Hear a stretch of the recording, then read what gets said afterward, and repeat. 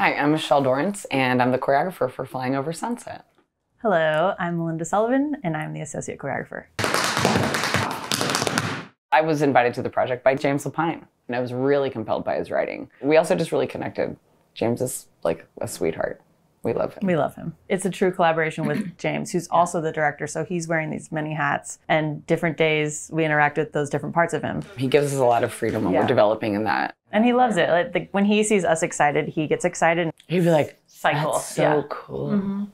We're like, put on your tap shoes. Yeah.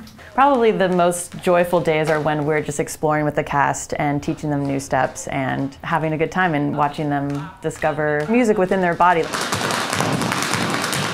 It is amazing to see that hyper-focus too. There's a lot of non-traditional percussive dance-like things that are happening in the musical. What we're interested in doing is creating a language that isn't spoken and isn't obvious, but lives in an abstract world that isn't, I'm dancing while I'm tripping. It's creating a sonic environment with your body that will feel to the audience like something unique. So something that is not predictable happening kind of creates this region that isn't a tangible space, but is felt.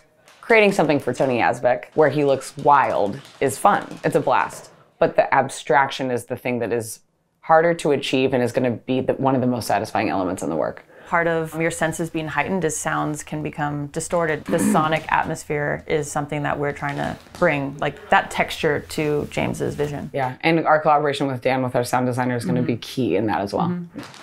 Michelle is a percussionist. She is a musician through and through. Anything that she touches has groove and has feeling and is rooted in our tradition in such a deep way. So no matter where she's going with it, it feels authentic and it feels good.